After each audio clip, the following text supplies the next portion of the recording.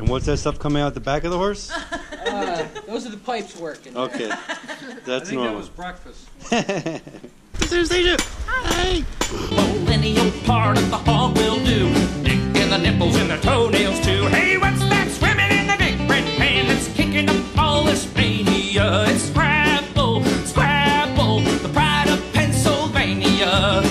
Hello, everybody. Dennis Allen here. Nobody in the car wants to hear me singing, or I would sing a whole melody for you. Who's that in the back? That's Anastasia! And look, it's Logolicious with the Logoliciouses. So today is a big day.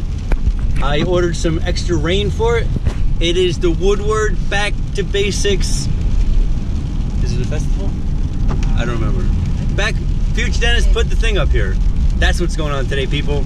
And you are gonna have front row seats because my task, since I am a learner homesteader, and this is like a homesteader 101 course, I get to video it because I don't know what the heck I'm doing, and I get to learn everything. This is my job here on YouTube and in life, and then one day maybe I'll be an expert and I'll teach, maybe even next year.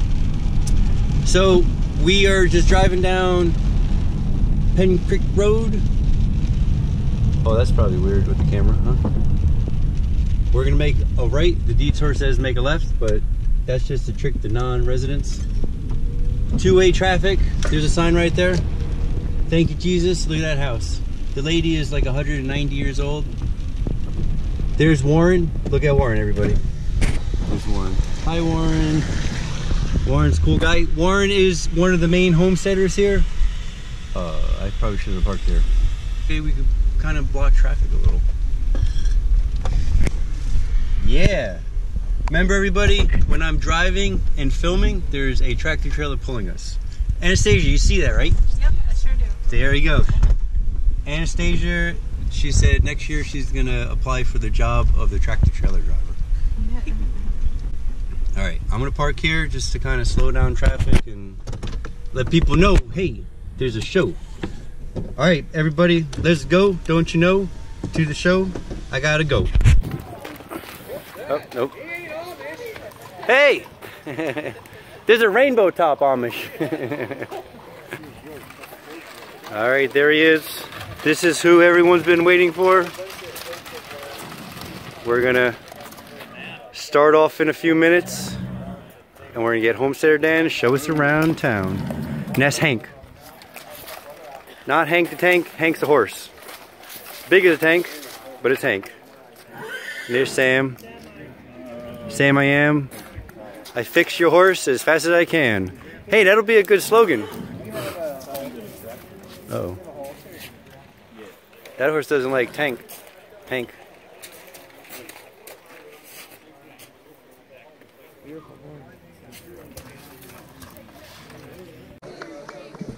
Alright, here's the official kickoff to the event. Dennis is ready. Okay. Well, thank you all for coming. Welcome to the Human Farm. Mike and Amy, who are the... Mike, right over there. I see him. This is Amy. She's in charge of what's happening today. And Mike is busy all the time, so we'll just let him stay busy. He's better when he's busy. He asked me to talk a little bit for him. I don't know, he thinks I like to talk. But I guess I do. I like to second hear that. myself. So, we just want to talk real quick, and then we'll let you get back to what you're doing. My name's Dan. Dan. On Instagram, I'm Homesteader Dan, and in the schools, I'm Farmer Dan. I help with the gardens. Dennis and I are going to be going around after we talk here to each station and doing a little talk about what's going on there. I'm going to try to let the people at the station do most of the talking, but we're going to try to pry a little information out of them while we're there that maybe people aren't getting otherwise, because we kind of know the questions to ask. And Warren is just going to do a quick talk about homesteading in general and what it is, and you know what's happening with it maybe nowadays compared to 100 years ago. I don't know exactly what he's even going to talk about. So why are you talking? Homestead fights. This is Warren. This is another homesteader. Yes. Off of Pine Creek. Yeah, I'm Warren, and I'm not on Instagram. I'm not anywhere. I just gotta come visit me. Anyway, so homesteading in the old days was one thing. They did it because they had to. They didn't have anything but what they built with their hands. They used to get something out of the old Sears and Roebuck catalog called a homesteader's kit, and in it there would be like a forge, a hand-operated drill press, anvils, and a bunch of hand tools, some gardening tools, a whole kit, boxed up on the train. Horses bring it to your little farmette, and then away you go. Nowadays, like Mike is doing, you have to collect this stuff from sales and stuff and try to bring it back into working condition. And that's a lot of fun right there. That's one of the reasons we do it. Another reason is because there's a lot of pride and worth in making things with your hands. And having the food you grew, building the things you need and maintaining them. All that kind of stuff is really a worthwhile thing to do, and that's why a lot of us do it. In the seasons, you have to do things relative to the season. On the day, if it's rainy, you don't stand out in the rain unless, like, we're doing today. But normally, you would have things like doing rugs, making bread, building things in the wood shop, whatever you would do under roof in a rainy day. So the weather mattered to then, and it matters now to homesteaders. Homesteaders today are saving a lot of money because they're producing a lot of their own stuff. They're getting food that they know how to raise, raising their own animals, raising their own gardens, canning, all that kind of stuff, drying stuff, putting things by, and all that can be had on your own place. There's people I've heard of that are doing it on like 2 acres, and they produce everything they need just about. Sure, you have to get some things in, like maybe you don't grow wheat or something like that, but you could grow some. All of that stuff gives you a lifestyle that is healthier, and you get to know your neighbors, at least the ones that are homesteaders, and share all those recipes and how to do things. That was a big part of the culture of homesteading. And so what we have here today is examples of little pieces of a homestead. They aren't all here. There's even more than this in a homesteader's life throughout the year. But when you do the things that you do throughout the year, you do them relative to the time of the year, but you also do them relative to the tools you have, and each tool and each system you have set up, if it can be used in multiple ways, that's a plus. Like today, a phone is used for one thing or whatever, but back then a hammer is used for how many different things, and a shovel, on and on. So multiple use, that's a big thing. A homesteader knows how to do a lot of these different things. Sometimes, if you have neighboring homesteaders, they specialize in things, like maybe they're a blacksmith. One of your homesteaders is a blacksmith. That's where you go for that stuff. Maybe one of your homesteaders is really good at butchering. But in the old days, you did it all. And nowadays, we try to kind of do as much as we can because it's fun. That's another main reason we do it. So now, that's enough said about homesteading unless you have any particular questions, but we're going to go around and talk to the people and see what they have to show us. Sound good? Get all your information. Let's do it outside right now because it's It's Joe. Look at it was Joe. Okay, here we are today at Huey Farm for Back to Basics, and we are going to talk to Jesse about making and drinking kombucha, and hopefully why it's good for us to do that.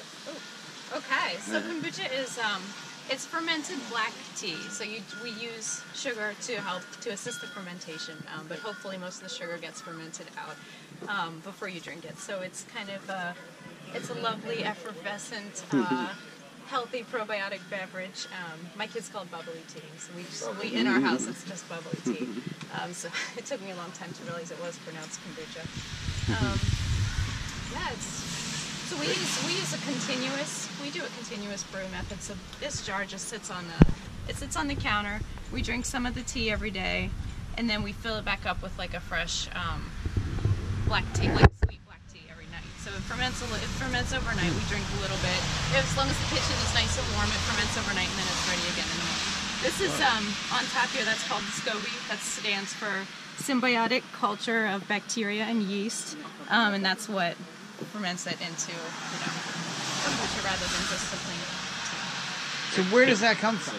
Where do you get the SCOBY? The SCOBY, you have to have a starter. Like it's you have community. to. Yeah, exactly. You have Get it from your have neighbor. to have a friend who had one, or if you're real desperate, you order one online. But you only need a tiny piece, and then you can grow it like forever for yourself. So does every jar you make reproduce another scoby? So since we do continuous brew, our mushroom it sits at the top and it gets thicker and thicker as it sits in there. Other people do kind of let it sit for a week or two. They'll fill up a jar, put in a little bit of starter, and let it sit for 2 weeks, and then it does grow a nice thick mushroom on its own. But the way we do it, our mushroom just kind of gets thicker and thicker until it's ridiculous and it takes up half the jar, and then we take a bunch out the other way. Could you split it? Like, take a layer off and make another? Oh. Yeah, you can peel it off, give it to your friends, give it a little starter. So pretty soon everybody in Woodward is drinking kombucha. So why would we drink kombucha instead of, say, Coca-Cola? Oh boy. Well, so Coca-Cola, let's not talk about high fructose corn syrup. That's not my thing, but that's not what I want to drink.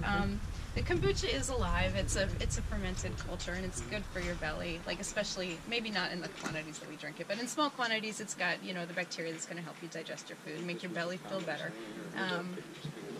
Also doesn't come in plastic bottles. Does it always taste the same every time you make it, or do you add flavors to it? We do add flavors. So this one is, we re-ferment ours once it's ready to drink. Sometimes we'll take these bottles and fill it up. This has pear, nectar, and ginger in the bottom. In the summer we love it. We do peach. Peach is our favorite. So anything with a little bit of extra sugar in it, hopefully natural sugar, will help it re-ferment. So we fill up, just the bottom with some fruit, and then fill it up with the tea and cap it, and then leave it maybe a day to ferment, and that makes it kind of extra bubbly. And then you can store the bottle in the fridge, and you can keep it for a long time, just in that state. We love to do the flavors, especially since my kids are drinking it. But peach.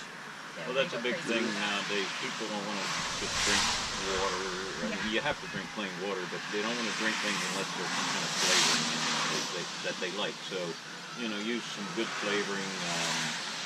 Fruit is very good. I use elderberry juice. We make our own elderberry juice, and that gives you, your fermented thing plus some antibiotic properties, or not antibiotic. Lost my train of thought. So edit that. Probiotic. Yeah. Well, the elderberries are a great source, just like other berries. And Jesse has some free samples here if anybody would like to try some. Samples. And we even have extra scobies. If you really love it, you can take it home and start it for yourself. So here we are. We're going to talk about making your own sauerkraut at home. Warren is going to give us some information on how to get it chopped up and get it to taste like sauerkraut. Nice. So first you got to grow cabbage. Usually done in the spring and the fall around here. This is a fall crop. Cut your cabbage, clean it all off, cut it into a piece like this, and you put it into this very old slicer. This slicer has an adjuster here where you can make the slices of whatever vegetable it is you're slicing, thicker or thinner. You just slice it. This is obviously the thickness that he likes to do it at. Put this down, and you can get through a lot of cabbage very fast.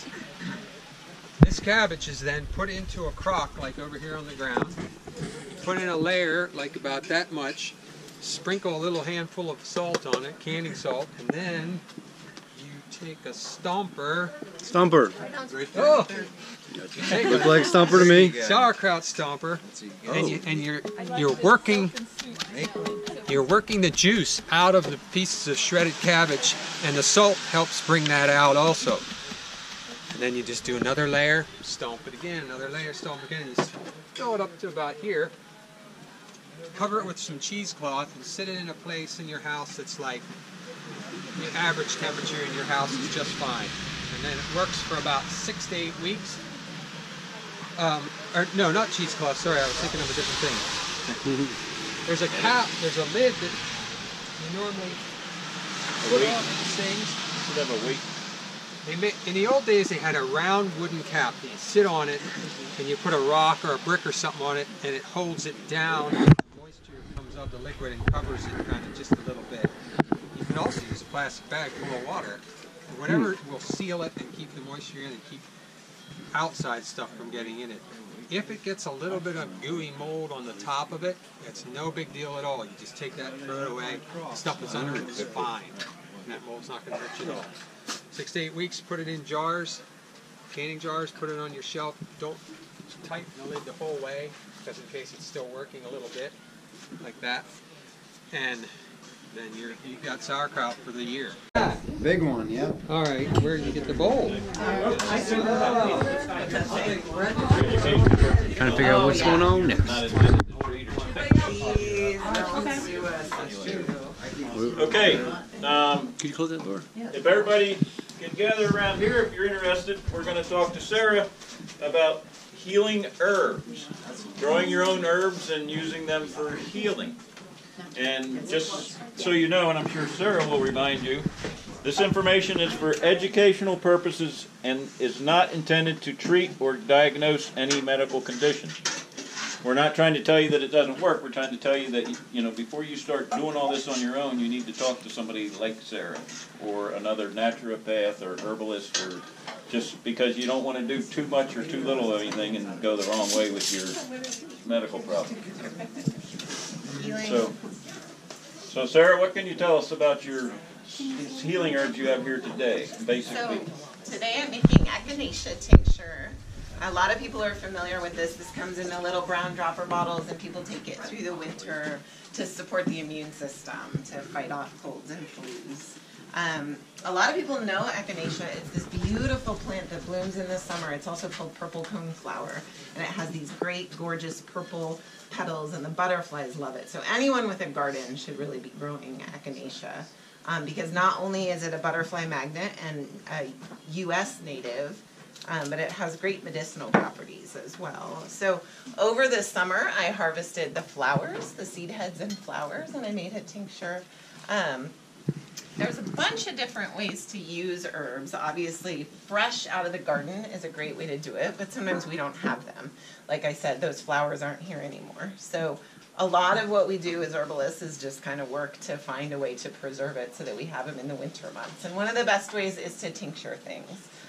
If you get just a straight 100 proof vodka, which is 50% alcohol and 50% water, you can do what's called the Simpler's method. You just pack the herbs in a jar and cover them with vodka, and that will keep for years if you keep it in a cool, dark place. So what I'm going to do is use this tincture that I made out of the flowers, and I'm going to use it to re-tincture the roots, so I'll have what's called a double echinacea tincture.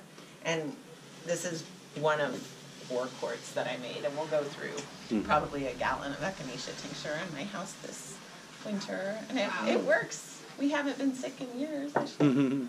It's real wood there, too. Exactly. Does anybody have any questions about herbs? Everybody like their soup? So when you grow echinacea in the garden, Yeah. can you harvest it the first year? What I recommend and what most herbalists I know do is you can harvest the flowers the first year, but you want to harvest 3rd year echinacea roots. So if you start it from seed, it might not flower the first year. You can harvest flowers the first year you see flowers, but you're going to wait until the 3rd year that root has grown, the 3rd fall. So after 3 summers, then you can harvest it then. And is the tincture the liquid? Yeah. Or what's floating in the liquid? It is the liquid. Okay. Yeah. The tincture is what's called the menstruum. Any liquid that you use to preserve herbs is called a menstruum, and alcohol is one particular menstruum. And I can pass this around. You guys can smell it. It's pretty full. Do you take that every day, or like when you feel like you might be getting I take sick? it when I feel like I might be getting sick, or if I've been around someone. Smell it on the camera. Smell-o-vision. Do you Thanks, Steve. just throw it in your mouth, or do you add it to your food? I want to smell it. I just I already smelled it with my camera. The pig butcher. Look at that, people.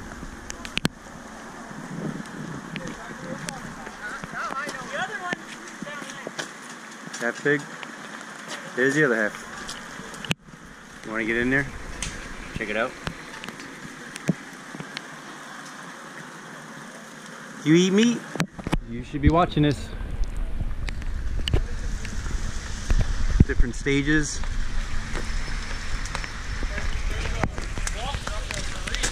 Put that. Those go on there, as in here. And then this is their burning, boiling the meat. This one's just water. Here is the processing table. Those are those cuts, and those cuts, and those cuts. Wow, that looks so good. One pig just came off of the rack, and here it is on the table. These are the different parts.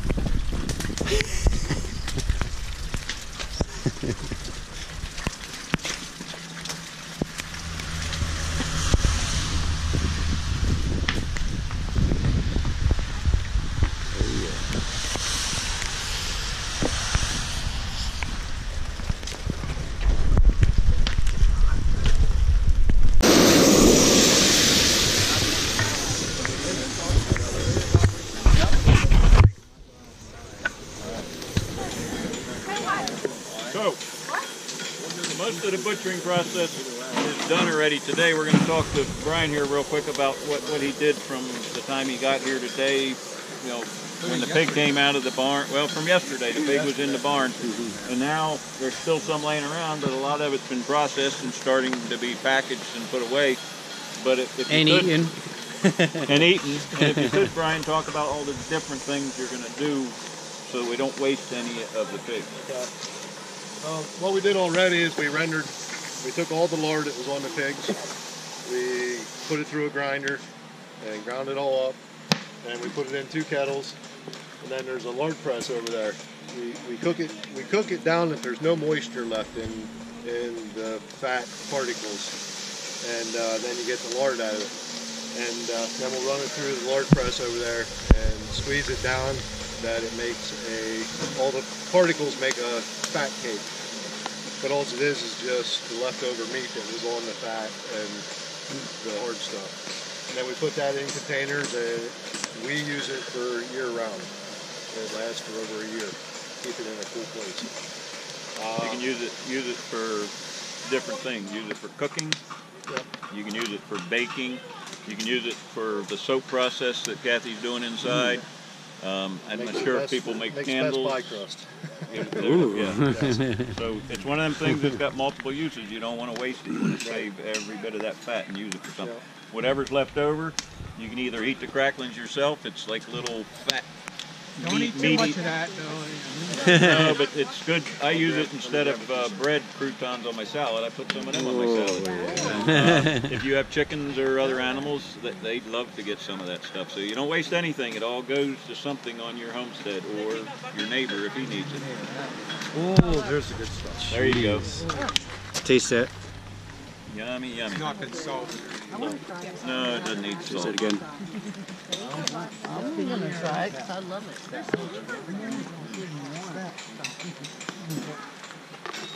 Yeah, I do want to try. There you go, Barbara. Some on top of the soup. Oh yeah. So what else did you make today out of your pork, Brian? The broth that you see sitting in the containers here now, what that was we took the heads, cut them up, took the bones and meat out, took the gulls out and threw them away and stuff. All the bones from cutting the pork up that we boned out to make sausage and stuff, all went in 2 kettles, water, cooked it down, made a broth out of it. We put everything on the table then and separated meat from the bones. And we're going to use that for our scrapple and our liver pudding now. We'll put so much of it back in with the broth along with buckwheat, cornmeal, and flour, salt and pepper, and that'll make our scrapple done. We'll take some of it out because a couple people want a little bit of liver pudding. It's just the head meat, the liver and stuff. Put it back on the furnace. We'll get it that it's cooking real good, almost frying itself. Then we'll put salt and pepper in it, put it in a crock, and it's natural lard. It'll be a natural lard that'll come to the top of it. It'll seal it off, and you can put it in a cool place and it'll sit there for a year. Just scoop the lard off of it, take your head meat out, put the lard back over it. Is this the best time of the year for processing like this? Yeah, me myself, I had butcher for 10 or 12 different places. Last year I did 130 homes. Wow. And it starts from now until March. Well, the important thing is, and your question is a great question, important thing is you don't want to do it in the hottest summer. Right. You want to keep your temperature low. You know, it's better to do it, you know, probably around 40 degrees, so you're not getting bacteria and stuff in your meat. Right. You know, butcher shops have coolers in their shop, and they keep their temperatures, what, right around 60, 65? No, actually, USDA says they have to keep them about 45. Right, so they have to keep the temperature down, and that's a very important thing in preserving things. Is when you make things, make sure you're doing them under the right temperature so you don't get bacteria in them things that's going to cause a problem later. Just like now these hogs were killed yesterday, so they hung all night. The body heat's all out of them because it came out of them overnight. But if we would have done, in the old days, we would have killed them this morning, cut them up right away. We wouldn't be able to let them lay there. We would have to get it in the cooler as soon on a day like today because it's just too warm for it. But since we got the body heat out of it overnight, we're good to let it sit there. Gives you more time until we're ready to put it away. Yeah. Wow. But yeah, there's very little waste on a pig. Very little waste. I mean, when you're done, So I noticed there's 2 little containers sitting over there that have some bones in that just had a little bit of blood or something like that on. That's all the waste except for the hides pretty well. Wow. I noticed you made some sausage. I saw some sausage hanging in the smokehouse. Can you tell us how you made the sleeve and everything, or process? The sleeve is actually the intestines. They're turned inside out, they're rinsed out, scraped out, and all that's left is the outer part of the intestine. So they are completely clean. A lot of your butcher markets will use either hog casings or lamb casings. That's what most of your sausage is. Your lamb casings aren't quite as big, so if you get a smaller sausage, it's usually lamb casings. We salt and pepper. A lot of people just do the old country style pork sausage, which is just salt and pepper. Or you can get creative. I'm sure, Dan, you get pretty creative on some of your sausages, don't you? I actually, we quit making a lot of sausage up front because then you make it and you always have the same flavor sausage until you do another pig. So we just grind the pork up, keep it in the freezer, and when we want sausage, we take it out and we make little sausage patties, and then we get whatever herbs or spices we want for that day. Oh. And it's not absorbed in it for a long period of time, but you still taste all them flavors. You know, you just throw some fennel seed in, some salt and pepper, a little rosemary, whatever you like, right there and there in the morning. That way you can have whatever flavor you want when you eat sausage. You don't have to have the same thing. As far as the smokehouse, does he have sausage hanging in there? Yeah, I'll talk to Mike. Oh, yeah. All right, there's the last pig. What are you doing, Mike?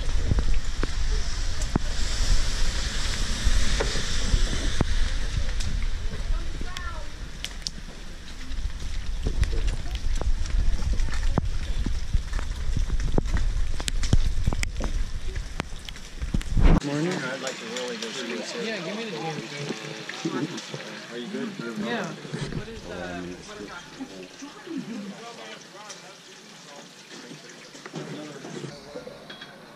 Mike's smokehouse. Okay, everybody here? If you're not here, raise your hand. Everybody here, raise your hand. Back in the old days, every farm had a smokehouse, obviously, to preserve meats. But you can also smoke cheeses, mushrooms, peppers. You can smoke all kinds of things. Fish. Now, is smoking, Eyeballs. did you see? So I don't know if you can see it, but in the bottom of this smokehouse, this is a typical old style smokehouse. There's a pit.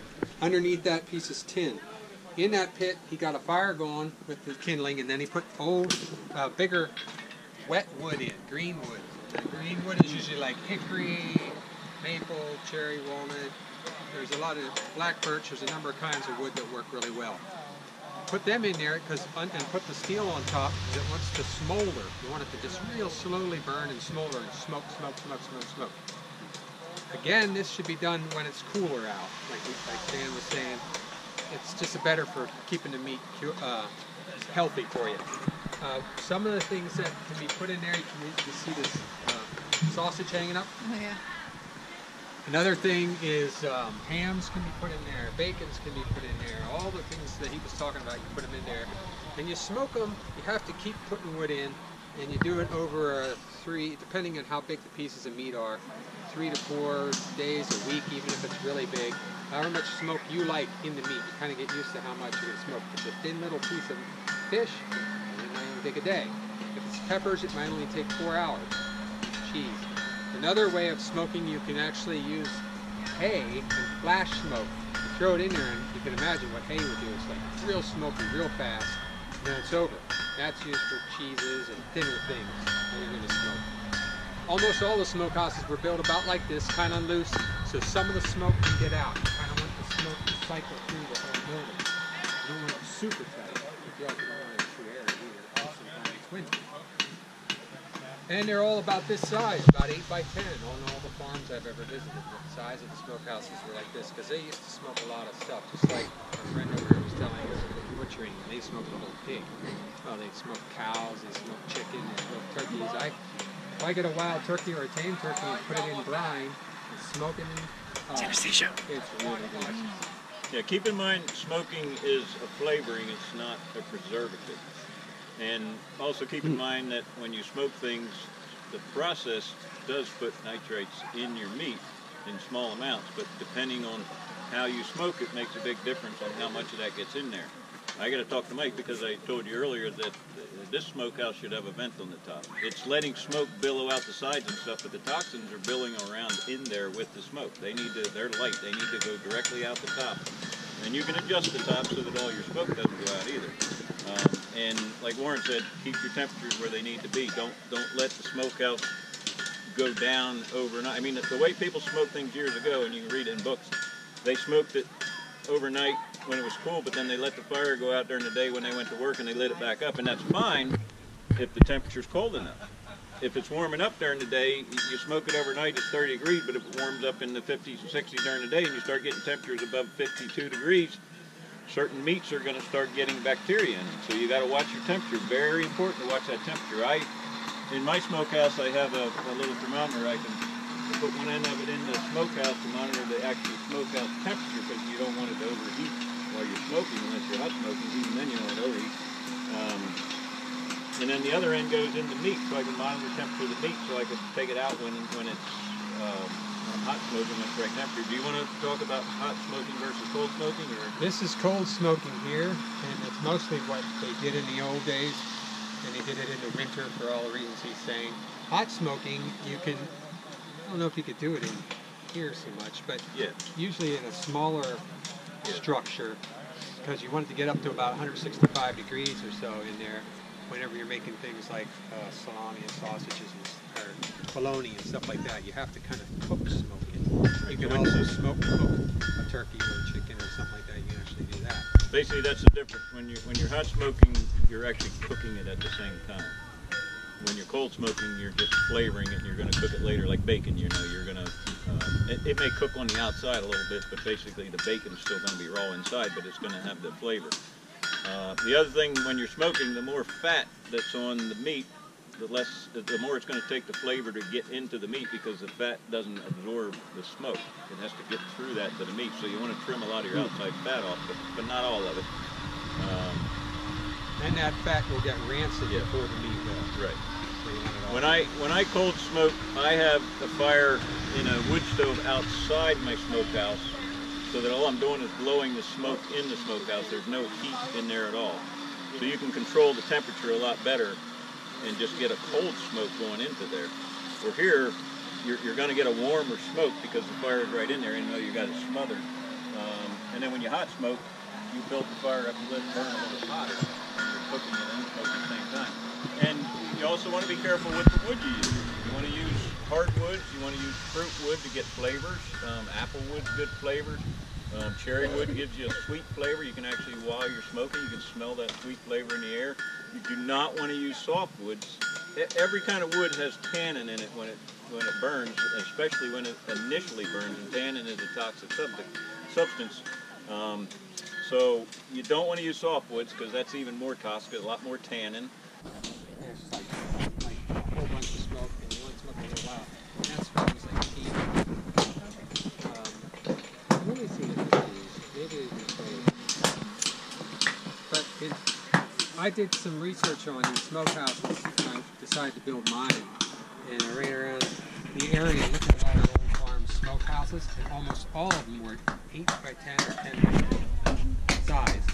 So I built an 8 by 10, and then I did what's called cold smoking. Now what he's doing in here is cold smoking because it's going to be underneath the metal cover, and it just kind of, the metal cover does a couple things. Keeps the heat away from the meat, and it slows the fire down to the smolder so that the smoke just billows out around it. So it keeps it, and usually during fairly cold weather, it keeps it a certain temperature there. But when you're doing stuff like spring bologna, it's supposed to get up to like 165 degrees while you're smoking it.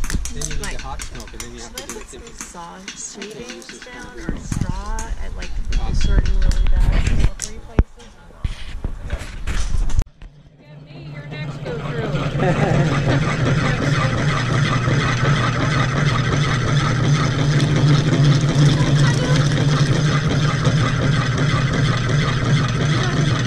I know, but that's what we're supposed to do. Don't put that bell on it. I know.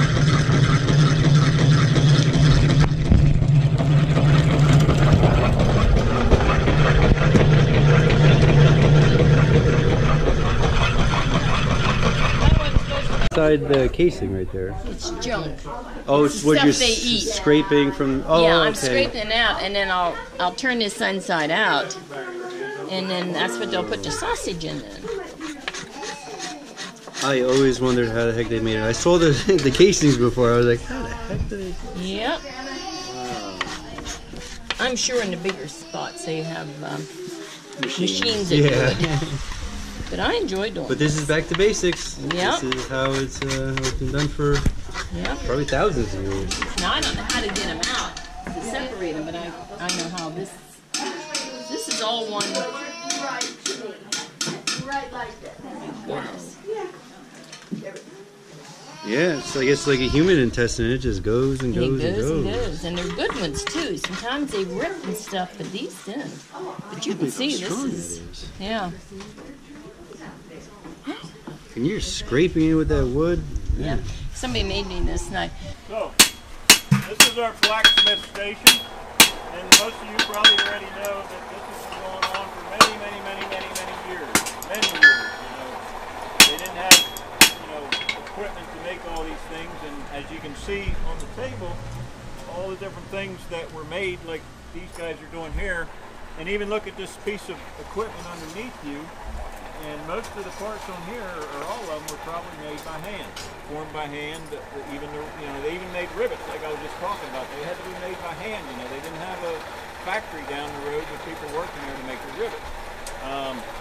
So I'm going to let Josh here and any of the other guys that want to pitch in just talk a little bit about what they're doing, some of the different tooling they're using, and how they make some of these things in general. All right, yeah. Well, we have two different forges here today. He's using a coke forge, and we're using a coal forge. They're both pretty similar, but people, when they started forging, I think they originally just used wood and charcoal, and then coal and coke came later on, but it turned out to be a lot more efficient. I guess we got 3 anvils here. The one here is usually how they traditionally put them in. I think they usually buried actually posts in the ground and then mounted the anvil on it. But it's a lot easier to have a stand like this. Basically, I don't know. Tyler's been working on a really. I just finished. Right over here, this fella is. I'm forge welding a bar shoe for a horse. And these bar shoes are used as a therapeutic shoe for a horse, such as a horse with heel pain, something like that.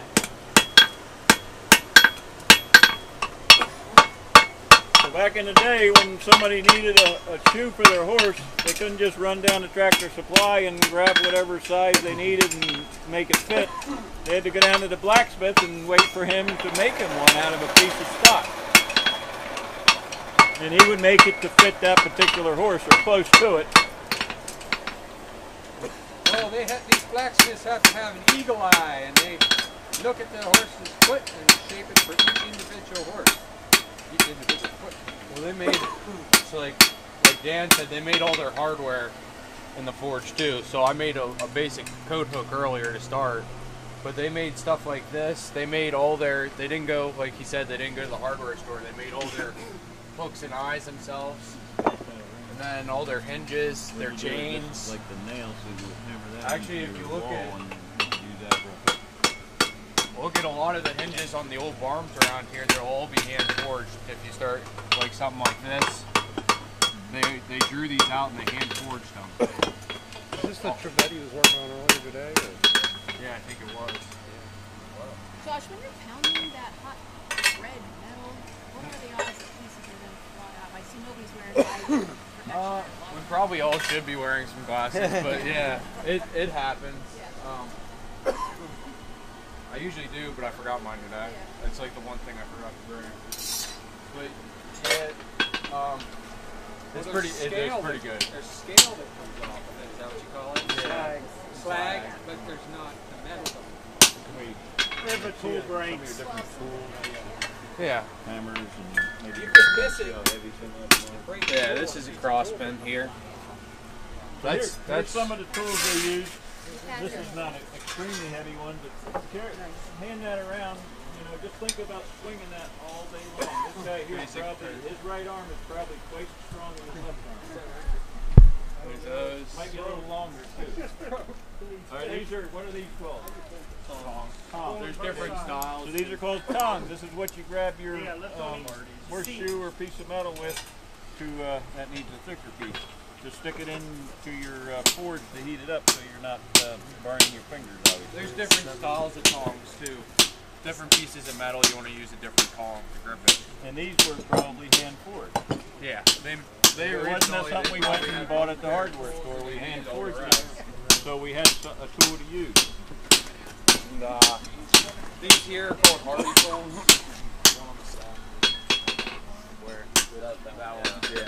These are Hardy tools. This is a cutting tool, but all the anvils have this. This is a Hardy tool, and this is a Pricker hole. So we show them. This is used. These are both used for punching, but the Hardy tools fit in here, so you can cut things with that, split things. You can cut off. Not right. Just scrap. Scrap something while he's talking. You can get a piece ready. We'll get a piece ready, and he can show you how you cut a piece off. But this is made for bending things. But you don't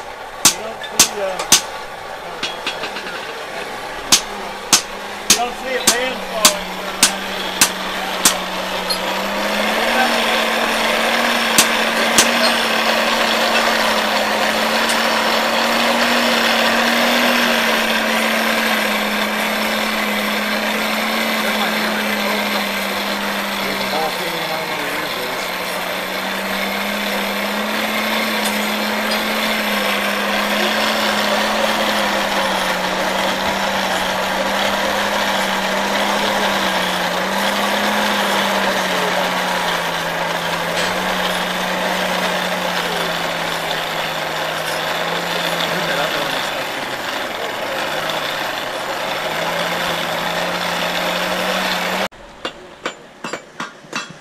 The blacksmithing is in full effect.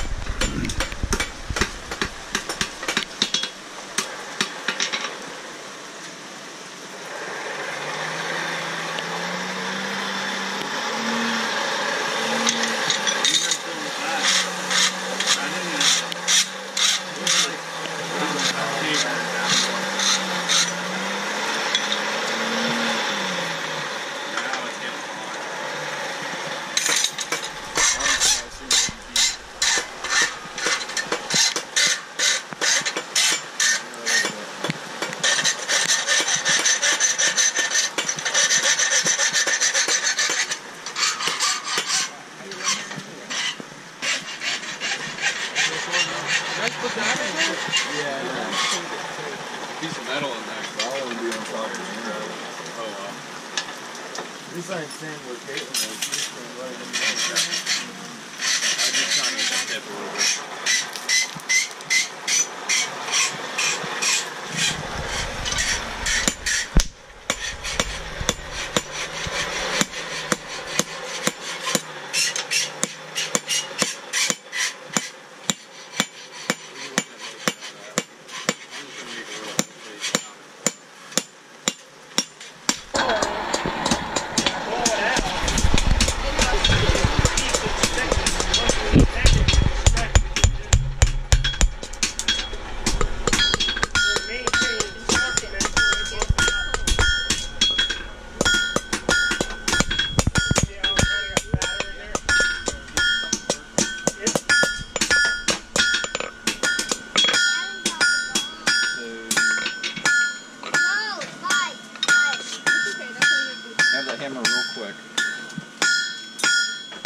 Tyler, I'm not using my other one over here if you want to use it.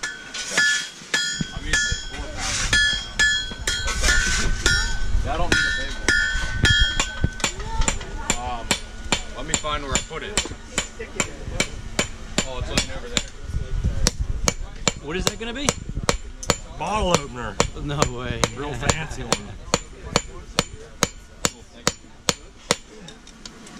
What are you making there? Giant nail. Bottle opener. It's an $800 nail.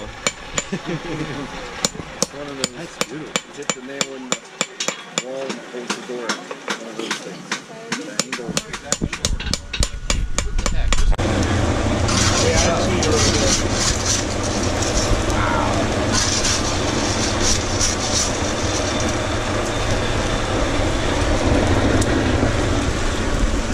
Metal shop.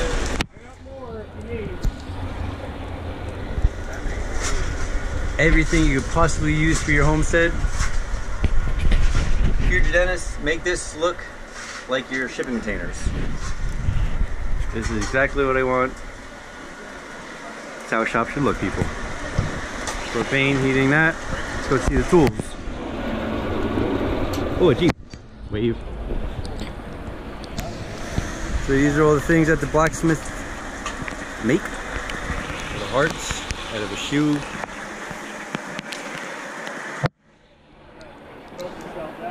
Here's a tinsmith.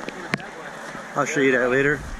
So we could make any shape and size fitting we wanted by doing what's called triangulation. And we would use these, what are called dividers, similar to a protractor. And when I say triangulation, I should have brought a tablet of paper, and maybe Dave will have it in there, but you're basically, a funnel is one of the easiest things to make. This is basically a funnel with a cap on the end, right? It's a big side and a little side. All you need to do is get this radius and that radius and cut your piece of metal the right length, and you make a funnel, any length you want.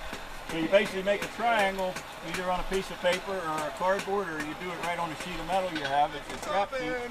You get a square side, you draw this on the side, you draw the top, which is what, 6 inches, 6.5 inch diameter. You draw the bottom, which is probably 5, down here with the length of whatever you want that to be. And you come all the way down here to the corner. You get your top radius and you scribe a line. You get your bottom radius, which will be smaller, and you scribe a line. I wish I'd brought a paper. So you have 2 radiuses there on your piece of metal. You figure out what your length is going to be because you get the circumference of the diameter, so you know your top and your bottom length. You start here and you get that either by putting a metal rule that bows on there, or you can take your dividers and put them on a circle drawn that size and go every so many inches or whatever you want to do and get your length, cut it, roll it up, rivet it together, and you got a funnel. If you want a smaller hole in it, you just, make a smaller funnel to attach to it, solder it or whatever. Just the funnel is the simplest thing, but you can make anything. You can make one of these cups.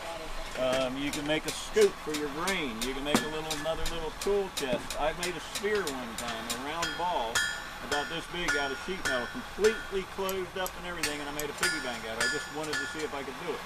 But I used a similar method of triangulation to do it. So you can make anything. All right, if you're just a little thing to throw in here as far as scoops and stuff, so you're not wasteful in your homestead. If you need a scoop and you don't have a tinsmith in town and you don't have the time to figure out how to make it yourself, surely everybody here, including myself, has an empty plastic bottle. Plastic? Oh, we're not empty using that plastic word. bottle that you don't want to throw in the garbage. You just keep the top of it on this side, and you just keep the handle on there, and you just cut around the other side, and you have a scoop instantly. Back in the old days, homesteaders would make things like this, because they didn't have plastic. No plastic. They didn't have plastic. So they made it out of either this, wood, or heavy stock metal. That's pretty much what they had to work with. All right, so we're again here at the Huey Farm Back to Basics Day, and we are at the Horseshoeing station. Sam is going to talk to us here a little bit about shoeing horses and the important things about a horse's feet, type of shoes they wear depending on the horse. And this is something that's been going on for many, many, many, many years. You know, horses have been around for a long time. They were our transportation before cars. So we always had to have a farrier around to shoe our horses. A lot of times the blacksmith, which we were already over there talking to a little while ago, a lot of times the blacksmith in the town was the same person that shoed the horses. Now some blacksmiths still do that, and some farriers are somewhat blacksmiths, but we have a breakup there these days where some people just go around in their farriers and they put the shoes on and they go to the blacksmith to get the shoes or fix things and stuff like that. But anyways, I'm going to let Sam do some of the detailed talking and information about horses and shoes and horses' feet. All right, thank you, Dan. So, hello everyone, and thank you for coming. We're going to be doing horseshoeing here. We have a horse that Dan was kind enough to bring down. We're going to shoe him here. He had shoes on, and I pulled the first shoe off here and was able to trim it down, and we're going to go through that with another foot as well. But before we get started here, I'd like to talk a little bit about the background of shoeing. When you shoe a horse, any horse, you're shoeing a horse for performance and balance. And in order to shoe for that, you need to keep a few things in mind before you even get under that horse. You need to look at this horse's age, how he's built, his conformation, most importantly, where he lives day in and day out, and his job, what he does day in and day out. We know by looking at this horse's teeth that he is over 10 years old, probably if not almost 20, and we can see by his conformation that he's a little sickle-hocked in the back. He's got a long pastern, so we know he can't take too much heel off that back without stressing those tendons. So being that it's an older horse as well, there's only so much you can correct. And if it was a younger horse, there's more you can correct with your shoeing work. But again, Sam, just one good information. He said about what's the horse going to do, what's his job. So this horse's job is to pull my carriage, which is parked right next door to here. And his job before that was to pull a very similar carriage, a black one instead of a brown and white one. His job before that was a racehorse, so he raced carts. And there's a tattoo on his body somewhere there under his mane that has his race tattoo number on there. If you wanted to, you could find out the information. That's just a little background of what Hank has done and what he's doing now. And Hank, this horse here is a standard bred, so that's another consideration you need to take in mind is this horse's breed. And so now we know all those factors. Now we can shoe accordingly to that. So I'm going to go ahead and get started. And I ask, if you don't mind, just everyone please stay outside of the barn for now. And as I continue on working, I'll bring the horse closer to you to get an idea of what we're doing a little closer up. So like I said before, I trimmed this foot down here. I pulled the shoe off, and I trimmed it down adequately to see where he needs to be. I brought the sole down to the live sole to see if there's any more we need to trim. The foot we're dealing with here, few parts of the foot we'll name the frog. It's like your blood pump. It's circulating blood all through the feet. Your hoof wall is your outer edge. Your white line is where you're nailing your nails to for the shoe to go on, and your sole. You don't want to remove too much sole, but you want to remove enough that it will not create sole pressure on the shoe, because you want that shoe to be resting on that white line and your wall, not on your sole. So the frog, actually, just to verify, the frog actually, it's like a rubbery type material. You can press on it and it gives a little bit. And you said the frog actually pumps the blood back from the foot back to the heart. Right. The horse's heart is a pretty long way from his feet. And it's got to go the whole way from his heart to his feet, especially the back feet, so it needs a little bit of help pumping it back, just like our legs help pump our blood back to our hearts. We don't have a frog, so we're not quite as big as him. He needs a little more help than us. So that's a little pump when he steps on it. So that's why horses never stay. Here's Just like horseshoeing. Make a huge difference in correcting the horse's feet with shoeing. You can also make it a lot worse. It's just like if you cut your fingernail too short, it's gonna hurt. Yeah. Right.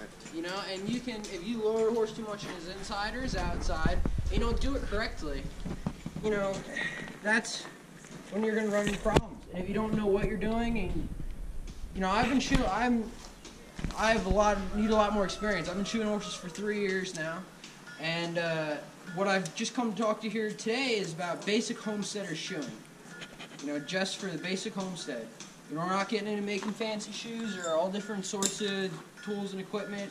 I have various different shoes over there to kind of give you an idea of what goes on the truck over there. And but like I was saying before, you shoe a horse for performance and balance. And to get that, you need to take into consideration his conformation, his job, what he does day in and day out, and how he lives. You know, and his age. So we know this horse is a little straight in the back. He's got long pastureance. He's got a nice rear end. We know this horse is over 10 years old by reading the teeth.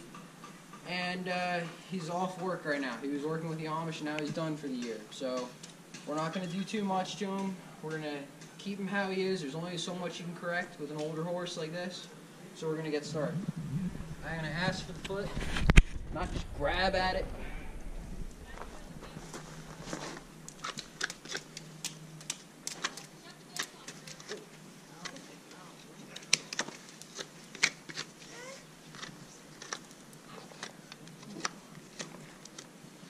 This is as much art as it is science. Well, there's a lot to it. It's not just, you know, cutting the foot down and slapping a shoe on. You know, there's a lot more to it. Sam, can you tell us the different parts of the foot there you're working at? Yeah, this is the frog that I'm trimming right now. This is like a brake pad, a blood pump. This here is the sole.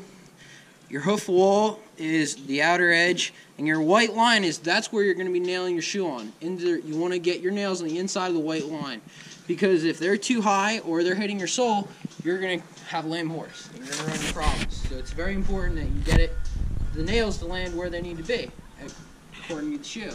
And it's very important you shape the shoe to the foot. Right. You're not cutting this to fit that. Gotcha. Okay. And what's that stuff coming out the back of the horse? Those are the pipes working. Okay. That's I think normal. that was breakfast. Your pedicure. Yeah. He learned from the Koreans in Jersey City. Homestead Spa. Homestead Spa.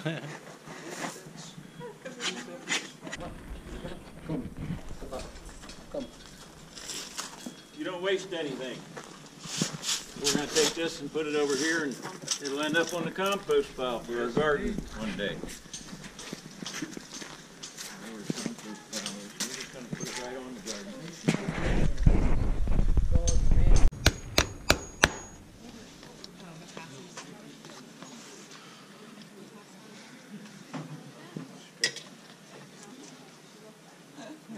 Stretch.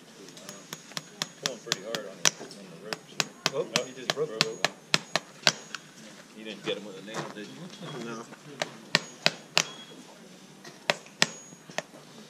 We might have him back.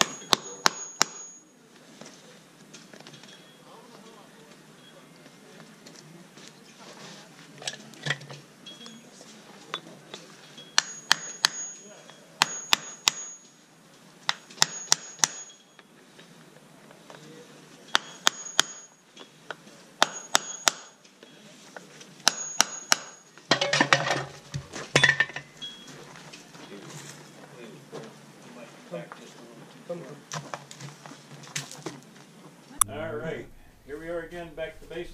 Huey Farm, and we are now going to talk to Warren. He's going to start off with a little bit of sharpening techniques. All our tools on the homestead need sharpened or taken care of in one way or another on a fairly regular basis so we can continue to use them. So it's important when you buy or make or acquire any kind of tool, you learn about how to take care of it. That's a very important part, because if you just use it and use it and use it, don't take care of it, and you don't feel like sharpening, then you're going to have to get another one someday instead of using the same one over for many, many years. And this is not a throwaway economy here in the wood shop on the homestead. You have to fix stuff. Right now, I'm going to show you about saws, hand saws, this particular hand saw. And you can't see it from there, but each tooth, if you looked at it, this is one tooth, this is another tooth, has a set on it like this. And if it has a very shallow set, just a little bit, that's because it's a crosscut saw. And if it's a rip saw, you have to put more of a set on it because it cuts a bigger curve. If you don't put the set on it, it would bind up the saw in the cut as you're trying to cut. So first thing you have to do is set the blade, but there's no setter here, so I can't show you that. A setter is a tool that clamps on and you just squeeze it at each one, and it pushes it one way and then pushes it the other way. Another thing about old saws is they may be used so much that they have like a shape to them, and they're supposed to be straight. So you can lay two pieces of steel on either side and clamp it on there, file them off straight. That makes some of them duller than others. That gives you your straight line. Then you cut down in with a triangular file and get your shape back. So you have to shape teeth. Shape the teeth. When you're cutting this, you're sharpening this edge and this back edge in between. Have you ever heard of an owl called a saw-whet owl? Yep. Saw whetting is sharpening a saw, and sometimes when you do it, it squeaks just like the saw-whet owl, the sound they make. So you have to sharpen both sides, and you just move along one tooth after another, and you get the angle right. There's an angle going on that you have to keep about right, and that's all by eye. That's all just by eye. Once you have a sharp saw blade and a saw, then you can cut your wood up into pieces and all that kind of stuff in the shop. Now another thing he's got here is some draw knives of all different sorts for doing different shapes. And this isn't my equipment, so I'm just going to show you some things here. And you use all these kind of tools on a schnitzel bunk. Shaving bench. That's what this is. I don't know what he was going to make here, but I'm going to just work on it for fun. This clamps it down with your 2 feet, holds it so you can pull back. You can use the knife this way or this way. It just depends on which way you want to use it. You can shape it. You just make a hammer handle? I guess he's making a handle here. I'm just guessing. Looks like a handle, yeah. This gouge is if you're trying to like make a spoon or something that has some kind of a shape like this to it. You can just tell by the shape of it. And there's all different shapes of these. Then he also has here, that's all that's used in the schnitzel bunk. The rest of this stuff, whole kind of planes, you can see the shape that it would make in the wood, on the edge of the wood, like if you're doing tongue and groove or whatever kind of molding you're making. And you have to set that up on a bench where it's clamped in real nice and strong for you to down along the edge of the wood. What else has he got here? For sharpening these kind of tools, you have to decide a couple things. Do you want it to be shaped like that, or like that, or like that? And it all makes a difference. This shape is for splitting, like a splitting maul, that kind of stuff, because it hits the edge and starts to pop it open right away. Where this shape is for like limbing limbs off of a tree or something. It's really sharp. It cuts. It's very much a cutter. And straight is the in-between, and that's the average shape for most of your axes and hatchets and stuff. So just general tool we use on the farm. And for sharpening, well, everything that has a cutting edge needs sharpening. So you need a lot of different kind of files or stones, sharpening stones. Or scissors. Scissors are a real pain to sharpen. Well, those aren't so bad. Tin snips aren't so bad, except that they're very hard steel, so you have to have a good stone to sharpen those. This tin working guy is not here. Is he here? I don't know. I can go find out. But this, I don't know if this was the same group that was outside where we showed them some of the toolboxes and stuff that were made for use around the homestead and stuff. But Dave had some things set up in here. This is a more decorative part of tinsmithing. The other part was more making toolboxes and funnels, and he has a funnel here. But making things like that, you know, before the industrial age, before the plastic started, you know, people used steel things. They used funnels, and this one was probably made on a machine, but a lot of funnels way back in the day were made by a tinsmith, the local tinsmith. And you had to learn how to do, I did a lot of it all my life in a sheet metal shop making ductwork, but it's basically the same thing. You use a method called triangulation. And you can make any shape and size you want to out of a piece of metal. Here's a different shaped funnel.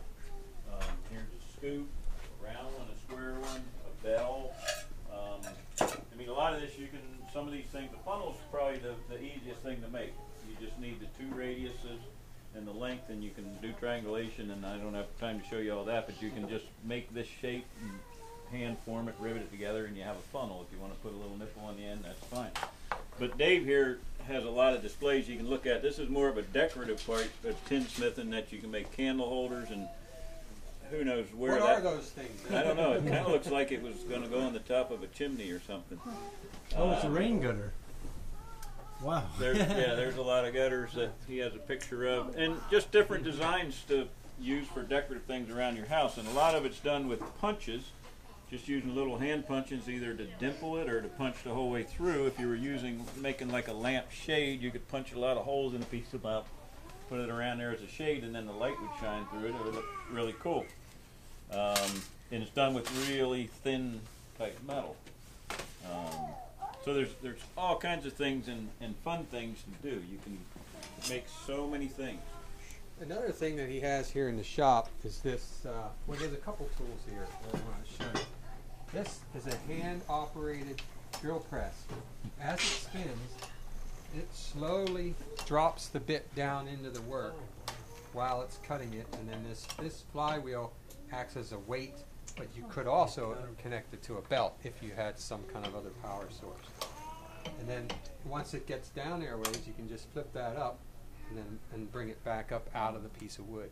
Hook a bicycle and make that bicycle powered if you wanted to. You could, but it's really easy to just stand here and well, do yeah, it. Like you had to do it. This is one of the tools they used to give away or sell you from the old Sears Roebuck catalog for the homesteaders. This was one, a blacksmith's forge and a couple simple tools. It was another part of the kit. There were some hand tools, hand saws, chisels, axes and stuff. This tool here, not this one, this one. Whenever you're building a home or a barn timber framing, this is for boring the holes into the timber frames where you're going to put the pegs and put them together. And some of these operate so that you can change the angle. Like if you're going into something that's a brace and has to have an angle on it, this one just goes straight up and down. So you sit this on top of the board, you sit on top of it, holding it down, and then you just. And it's the same kind of thing. It drives down and spins at the same time. What other cool tools? These things. Anybody have an idea what these are for? That's for fur. Not fleshing boards, but close enough. Stretching boards. A fleshing beam was like a long beam in the ground in front of you. You leaned on it and you pushed the fat and the meat off of the hide, first side down, and then you put it on. Then you salt it or whatever you're going to do to it, and you put it on these and you dry it. I thought it was for snowboarding. Snowboarding. This is an apple picker or a fruit picker here. Yeah. Real long handle. There's probably a lot of stuff you can look at if I look hard enough. Lots of old things. And Mike helps at auction, so whenever somebody doesn't want to buy anything old, they just don't want it, he gets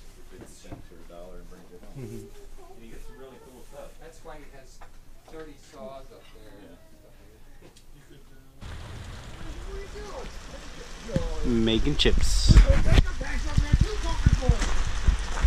we got maybe half a dozen chips ourselves. We use them as 2 bushel potatoes. Start with lard. We cook them in lard, and then we get the potatoes, and we wash them all so they're not dirty and everything. And then we slice them and slice them in that machine. Yeah, right there. slice them in that slice machine. one in there. Show them how that works. That looks like the same machine we were using to do cabbage. Yeah, I believe it is. There, we got 2 uses now. Yep. At We least. just slice Oh, them they and keep going. This is one of the most. yeah, They roll off, yeah. Chickens are gonna love it. All over the This is floor. one of the most versatile machines, tools you can buy for vegetables right there. Right.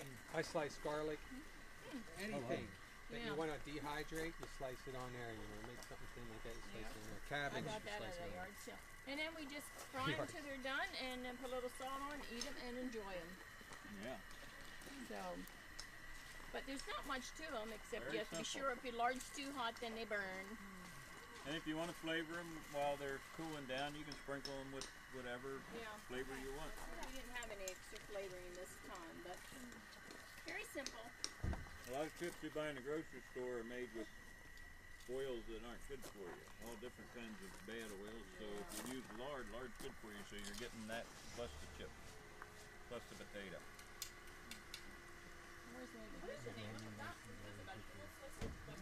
Yeah. Yeah, I got that at the antique show at Center Mall. Cool. Antique shops and stuff. So cabbage, like a lot of other things, have an inherent bacteria on it, lactobacillus bacteria, and the whole point of sauerkraut is to put it in a salt environment that's not hospitable to bad bacteria, but it will allow the lactobacillus to flourish, and that's also a good gut organism for you. So really the best way to eat sauerkraut is like this. It's not cooked. Once you cook the sauerkraut, you're killing all those good bugs. Now that doesn't mean you can't have cooked sauerkraut now and again, but it's it makes a good condiment. You just get in the habit of putting that on a spoon of that on your plate next to your other foods and eat it raw.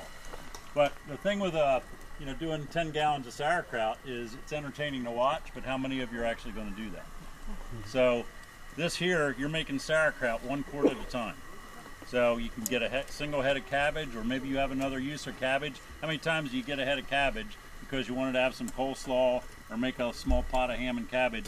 You put the other half in the fridge, and 4 months later, after it's changed colors, you finally throw it away. So this way you could take that other half of cabbage and just make a little bit of sauerkraut. All I'm doing is shredding it by hand.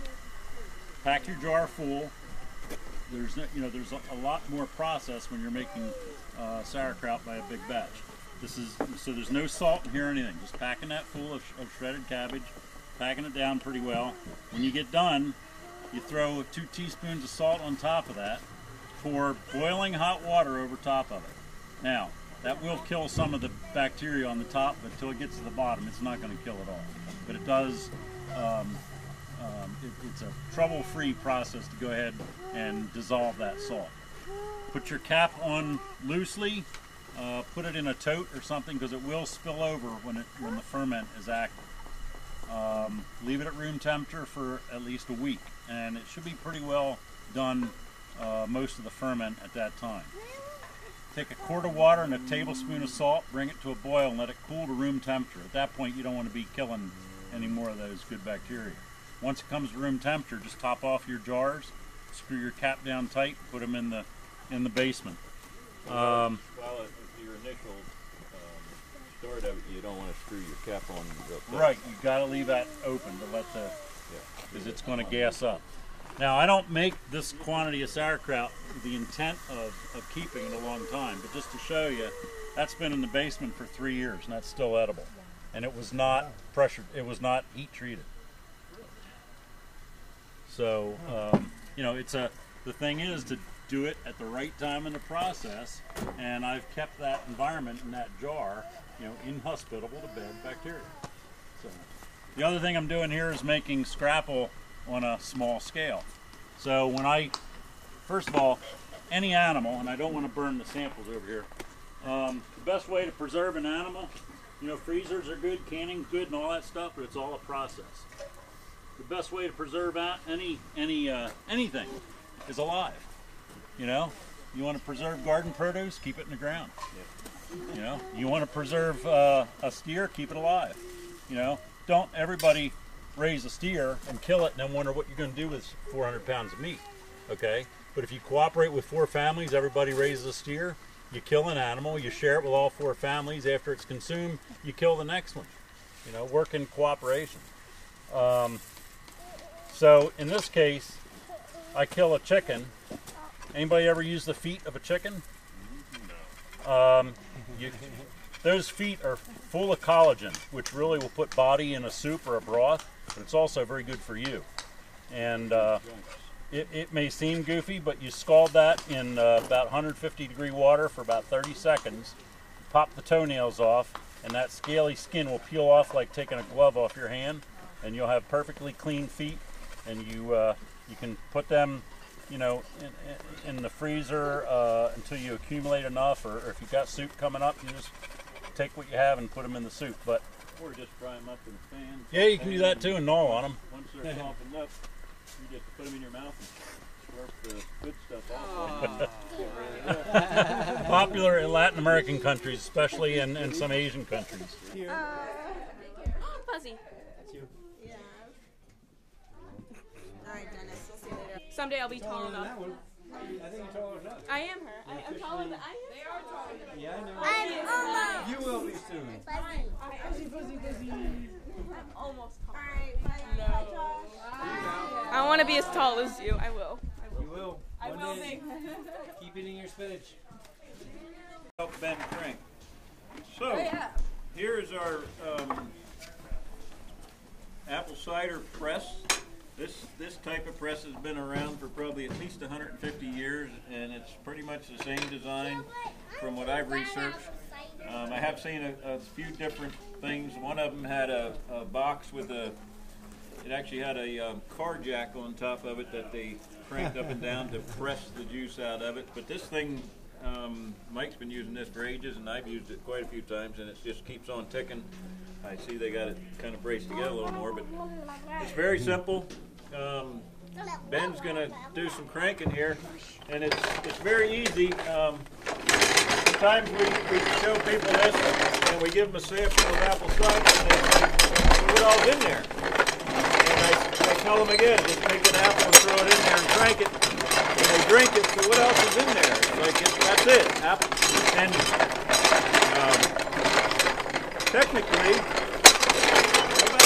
couple of you older girls come around here, they can help throw a couple apples in there. Just don't do it while you're cranking. Just stop cranking for a minute and let them throw some. Come on, you can throw some apples in there. Help us out. You can pick any of the apples. Technically, what we're making is apple juice. Apple cider technically has to be cooked to be called cider. But it's called apple cider where we're at because that's just what people called it for many, many years. And I've researched this because I was curious why it's called apple cider, and it technically is apple juice. And it's just called cider because that's what people have been calling it that for years, and it's got the name and it's going to keep it, I'm sure. So apple cider is when you cook like apple, what do they call it, mold cider or whatever. You cook the apple juice, add cinnamon or whatever, and make a little Be careful of this wheel, sweetie. little toddy. So that's all you do. Now who wants to help crank? Boys want to help crank? Why don't you go around that way, and Ben will show you how to crank, because it's real easy. Even the little guys can make apple cider. So you're going to grab this here? We're just going to make Turn the circle close. There you go. Yep. Ready? Can you do that? You One need at your a brother time. too? One at a time, maybe. We don't want to get our fingers in there. Here, watch that go, guys. Right here. There you go. There's that cupboard. Yeah. Okay, and there's you have to do this. There she is. Slide it. There's two. They're white. They're white ones. Some soup being made. There it is. Look at that. She's going to check for you. Old school fireplace.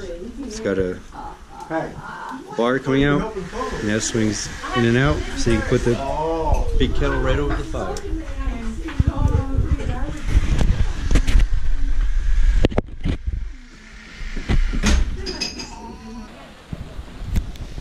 And once it's burnt down, like when I first come out, open it to cool, and then it's So the notion pretty much is to get the mass heated up, and then cook. So just scrape all your fire out, just cook with the heat and radiate back in. I've seen. Careful now. Look at that. You're gonna melt your little camera. That looks awesome. I think my fingers are gonna start melting for the camera. Hopefully. That's what I said about the last one. And this is just. All right, so we're making bread right now. We are making bread. We are making bread. And we're scooching the fire back a little bit, so we make a little room for the loaves. And it's fine to put it right on the ash. Is that kind of like a? Well, I'm going to do that. Or? I'm going to do that with these. That is going to stay in its pan, but I was thinking of putting those right on the ash. What do you think? Yeah. Tell you what. Let's experiment. One on ash and. Exactly. Now these are going to cook really fast. Oh, really? Yes, because this fire is so hot. In fact, it might be pushing it. Let's just experiment with one first. All right. Let's see if we can. I don't want to. Oh, so that could collapse. It's just air holding it like that? Wow. Let's just try that. Let's keep a watch on it. That one's going to cut. That one's going to cook really fast. So typically, I think they let. Oftentimes they get the oven heated up and then pull the fire out. For today, oh, really? For today, I think it's just about. You want to keep cooking? Keeping a low fire. Just Josh McCracken. Josh was in one of the videos where he had a big smoker. That's right. That's right. Crickfest. That's right. Always fire. Has to be fire involved. Yeah. Fire is fun. For one loaf gets sacrificed to the bread gods, exactly. And that's the guy in there. These guys would be for ourselves. That's how you make. That's how you make. Appease the gods. Make yeah. them happy. Ensure. Long life and gluten-free bread. That's how you get the gluten out. You have to sacrifice one to the. Everybody, here she is, the one and only Kathy. So we're making soap here today.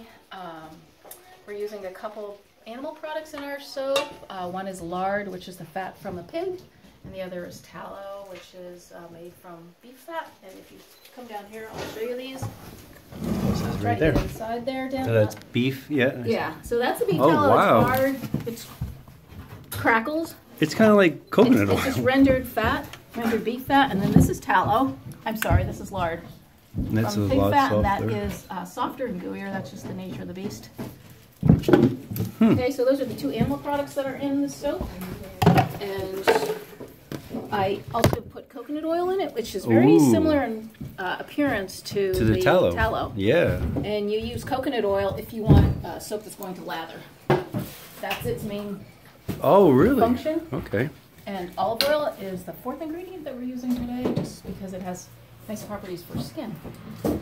So all of those are melted together in the pot. The second component of soap is the lye solution. And I use commercial powdered lye, Red Devil or whatever. When we're done here, let's go outside. All right. Real quick and show you how lye used to be made. And still can be made this way.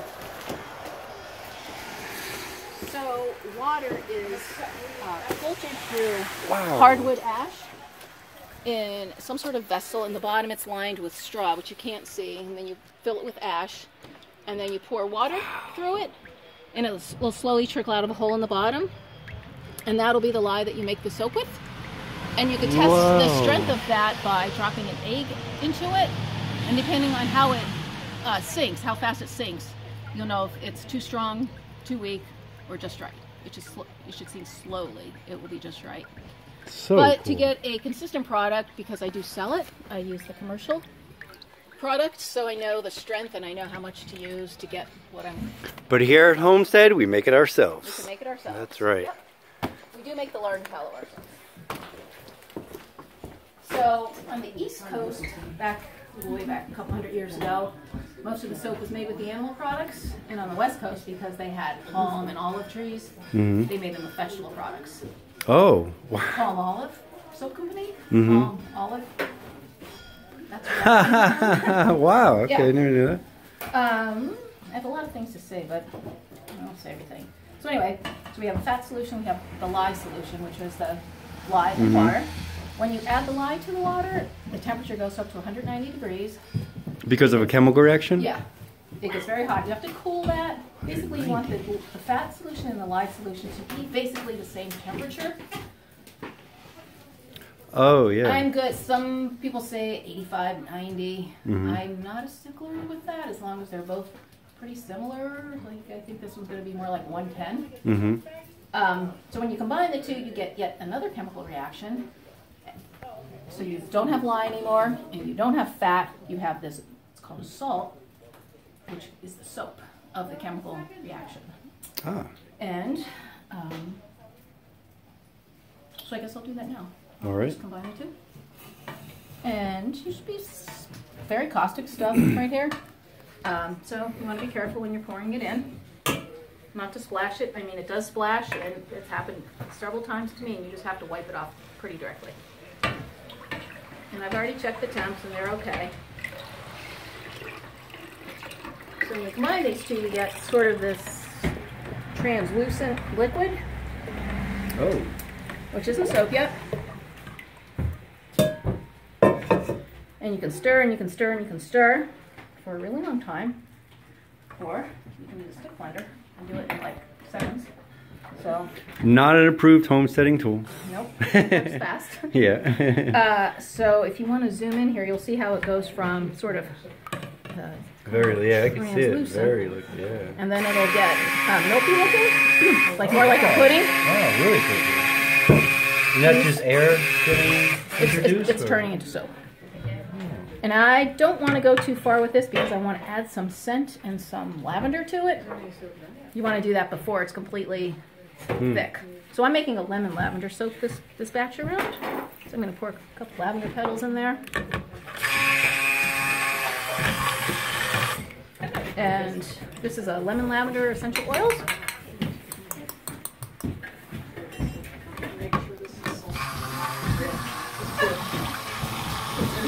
want to make sure you keep that stick blender submerged.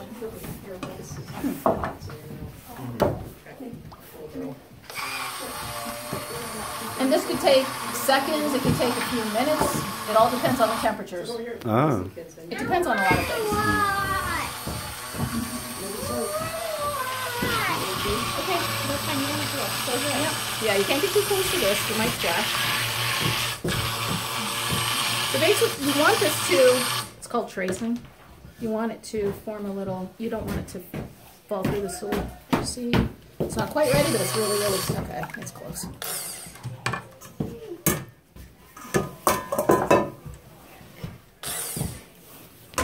Okay, so now see how thick it got? See, it'll form a, it'll stay on top. Oh, yeah, you can See that? see a little. So now it's ready to pour into a mold or a form. And since I cut blocks, I just use a square mold. Handmade by Dad.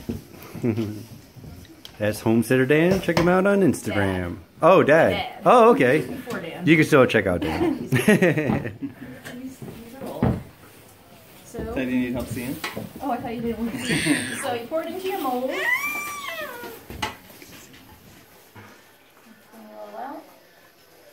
I've read where you're not supposed to scrape your pan. I can't figure for the life of me why not. So I scrape every last bit out. And then give it a shake. And then you're going to cover it. You need to insulate it. Which I will do better when I'm off camera.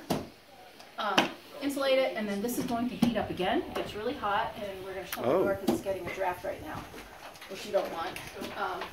So it'll heat up again, and in a few hours it'll be hard. I usually cut it after about 2 days. Although this I made last night, so I can show people today what it actually looks like. So it's already hard. Wow. The block right up, and slice this into bars, and then stand it up. Yep. Stand it up and let it dry for about a month. The drier it gets, the longer it'll last. You can use it directly, although I wouldn't. It still has to kind of just mellowing out process. But the harder it gets, the longer it's going to last. And homemade soap should always be kept on something that will drain, because it'll melt fast if it's not, if it doesn't drain. Very cool. Here is a bar that was my Kiwi's grandmother's, so they figured she probably made it about 60 years ago. I don't know what kind of soap it is. It looks like it might have been a milk soap, and it's very waxy. It might even have been a beeswax soap. I don't know. It feels like it might have been a milk soap. This is 60 years old? This is a bar of soap, which we won't say who made it, but this is what you don't want. It's very chalky. There was way too much lye in this formula. That's what happens when you don't measure properly. Is that how they make chalk? I mean, that really is like chalk. This would burn. This will burn you if you try to use this. This is not good. This is what you don't do. Follow you around all day. What are you doing here? Are you a homesteader? Who are you? She's running away. Yeah. Here's the sewing. We're quilting. We're Quilting. making rugs. Oh, very nice. We're applicating quilt patches onto. We're making quilted pot holders. Oh, that's so cool. Oh, you just keep. Those are some that are done. Oh yeah. Oh, very nice. Patches for quilt started. More patches for quilt started. Not mine's the potato chips. The potato chips are made here too? Yep, down here at the bottom. All right, so thank you. You're welcome. There they are again. Got that one. Got that one. Here are some of the show cows of Woodward. The famous ladies.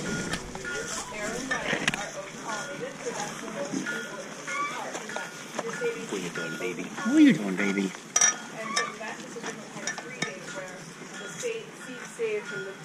The plant that you Where's the baby? Where's the baby? the seeds that you plant and Where's the baby? that will mimic the Where's the same baby girl? variety trait as the parent. Oh, you like that? Oh, you like that? Oh, you like that? All that tongue. So All that tongue hybrid hurts. plants have, because of the breeding process, they're quicker to breed for commercial traits. Right, and so that's well and good, and that's a great breeding process. But in order to, and seeds can be safe, there aren't going to be the same quality of what you'd like. So having There's some sawdust. starting with open pollinated varieties, which you can find there are great seed dealers that sell open pollinated. What happens when you work at a sawmill? And then you can keep using your year saving seeds from those plants. Yeah, so for instance, so there's different ways to save seed, and we've got two really good examples here. In that, so you take something like a sunflower that I always wondered how to do that. you just pick them out. So you wait until until it's dry, and you can obviously tell in multiple different ways like how to do that, and pick them out and store them in a dry place and label them. But then there's other things like, so tomatoes, you have an open pollinated variety of tomato, but there's obviously a coating. Yeah, so there's a coating around it, and the most important thing to make seeds viable when you're again. save them successfully is make sure they're dry. What are you doing there, kid?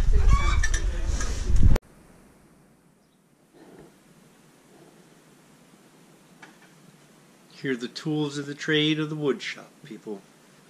Look at that.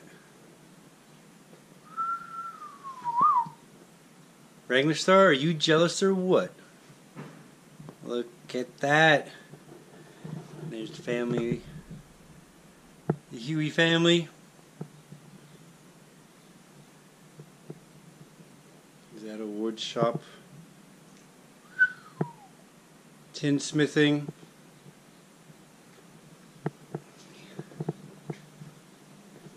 And this is for pure living for life. You guys need this. You'll probably have one. No, you'll probably have machines. Look at that. Like butter, baby.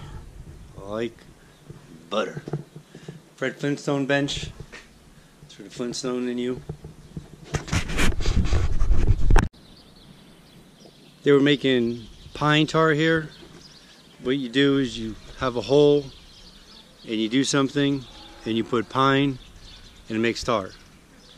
As you can tell, I was not an instructor on this.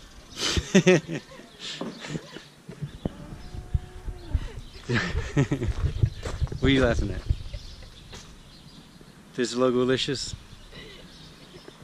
Logo's making cookies all day. Chocolate chip. I had about 40 of them.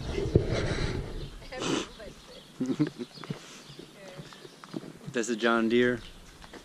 That's a John. Oh, that's an old John Deere. Look at that boy. Wow, that's cool.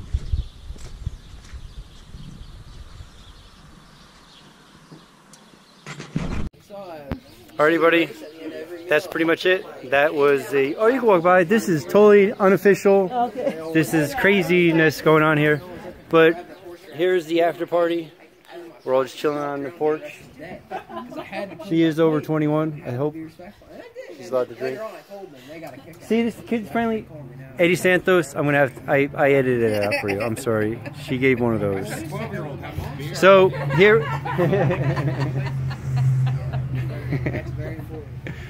So that's it. That's the 2017 Back to Basics, Woodward Back to Basics Festival. Is it a festival?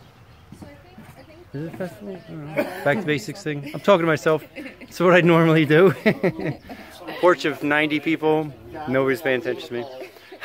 I'm gonna go and cry in the corner now. But it was a lot of fun. We had a lot of good food, a lot of good drinking, and all kind of good stuff here at the homestead. Learned a lot. Hope you guys learned a lot too. And all that jibber jabber about YouTube channel, you know, like share it, like it, subscribe if you don't, and tell your friends, pass along the information. I'm gonna put up some drone footage right now for you guys to check out the layout of the land, and I will see you later. Dennis Allen, out.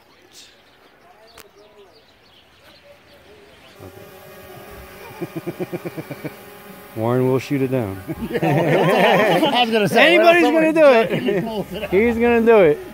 That is so cool. I just think it's neat to watch the.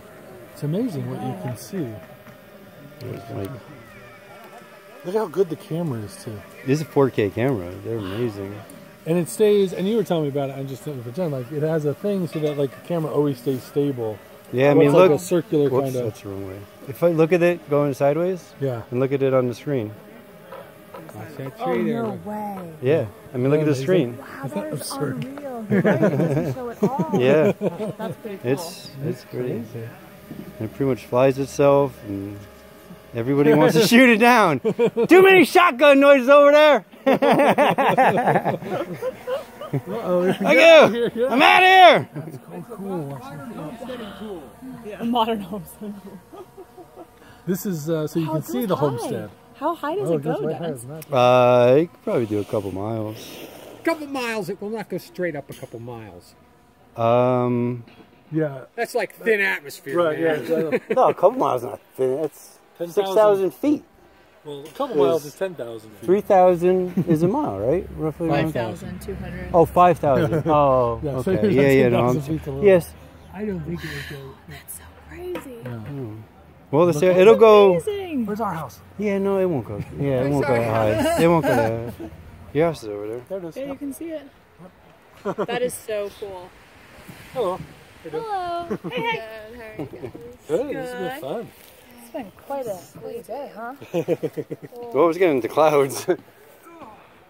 Oh yeah, look. It's so high up. Oh wow, That's crazy. we are in the clouds now. Oh wow. That's pretty awesome. Wow. That's awesome. Yeah, all right. Not going any more than that. It's a little too. It's freaky to me. I don't know. It's like, No, it's strange. Checking out. I mean, Gotta love ET. a couple years ago, my is it coming down? There it goes. Stay there for a while. It decided, you know what, I kind of like The this funniest clip I've seen was actually Wranglerstar. He bought a brand new drone when it first came out, and he's flying it, and the thing just keeps going. He's like, why isn't it stopping? What's going on? And it keeps going and going and going. Jeez. It's in the jet. Stupid shoes. It's in the jet stream. Oh, I should have shown the instructions. Why is it flying away? It's flying away. Oh, I can't even. Oh. It's just gone. Yo, it went above the clouds. We couldn't. We're in the stratosphere. Where the heck are we? Whose farm is what there? Oh, all right, we're in this area. That's their house. Okay. I hear it. Yeah. I see it. If I could do both together at the same time, I would just shut off and drop. Can you see me? I did that one time when I got stuck in the trees.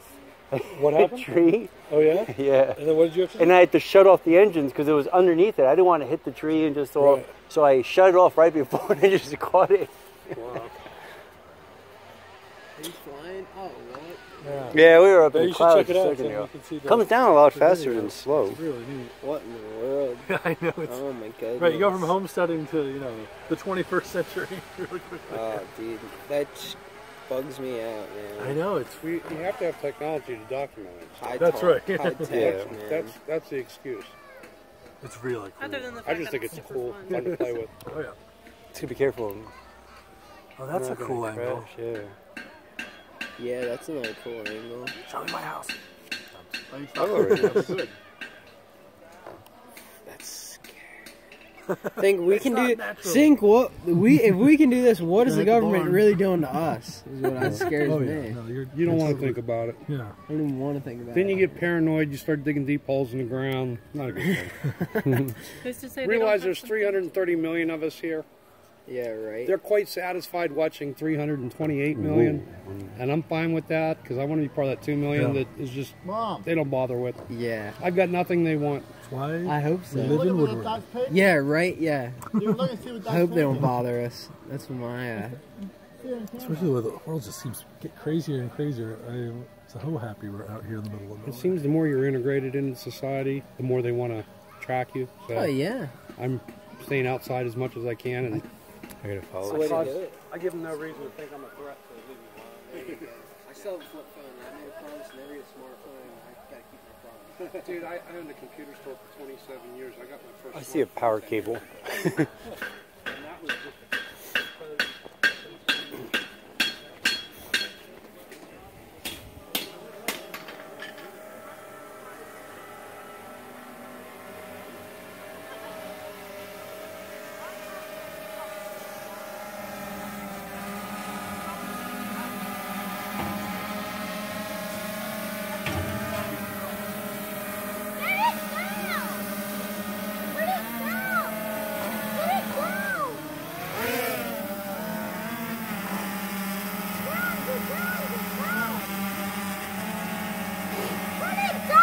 Why? It's flying. It wants to look around. It's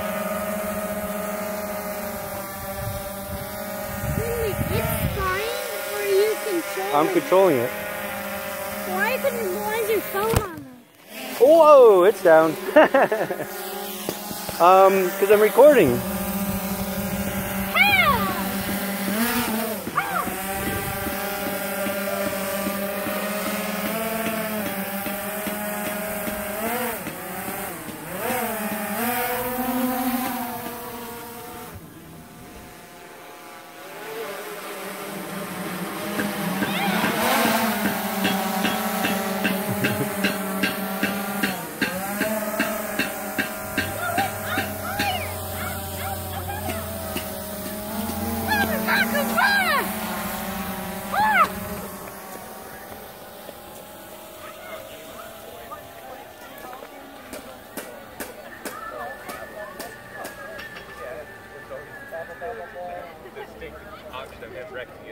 Certainly there.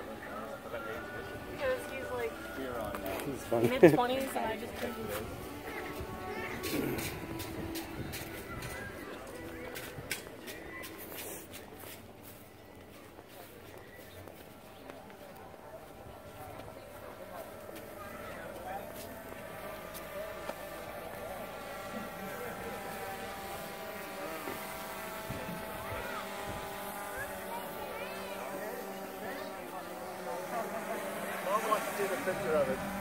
Oh yeah.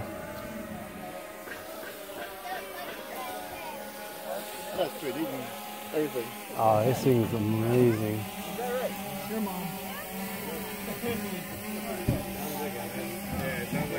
Where are the bees at?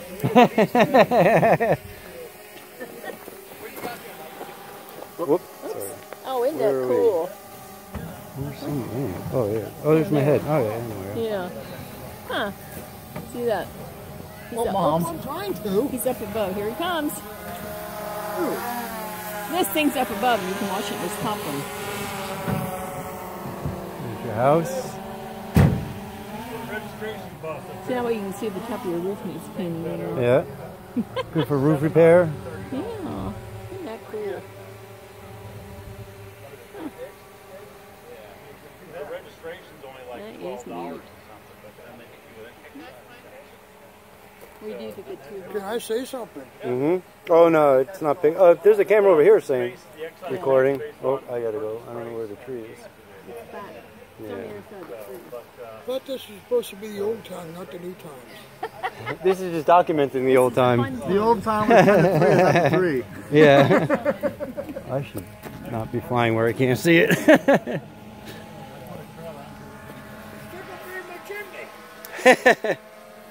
Good for cleaning chimneys.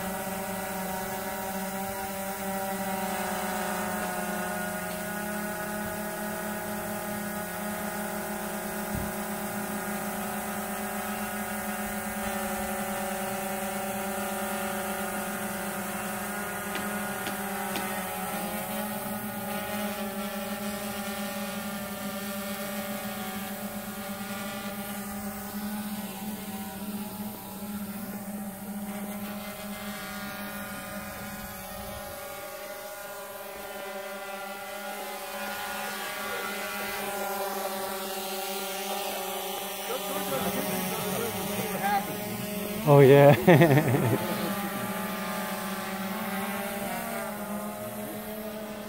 You're looking.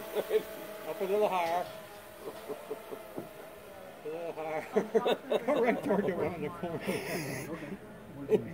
What the? Finally.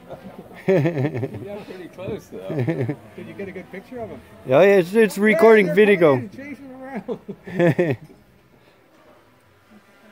there you go. That's a new tool for those things, chasing pigeons off. Yeah. Yeah, really. Oh, they're coming back around. We'll get you. He's chasing pigeons with it. This is modern homesteading. It's good for cattle, sheep. Oh, they're a little curious about them. What's the run time on this one? Like 15 minutes. It shouldn't be that hard though, but in fact if you want to go in... Does it tell you what percent you're on? Yeah, I got 8 minutes left actually. Usually a couple minutes more and I'll bring it back. Those pigeons just keep flying around.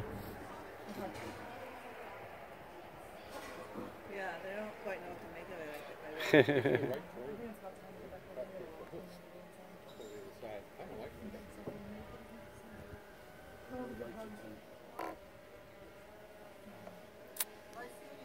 Sounds like a huge bug. Mm-hmm. Yeah. Coming in for a man. Yeah. Is this one, when you hit a button and it lands right where it took off from? Yeah. If the battery goes dead, it'll do it automatically. I mean, the easiest is just to catch it.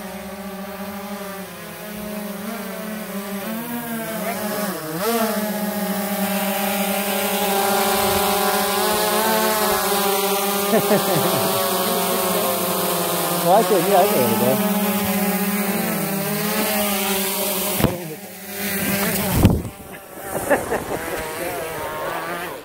That's good. Your license. They don't require one, apparently. I think you're supposed to something with the FCC, but.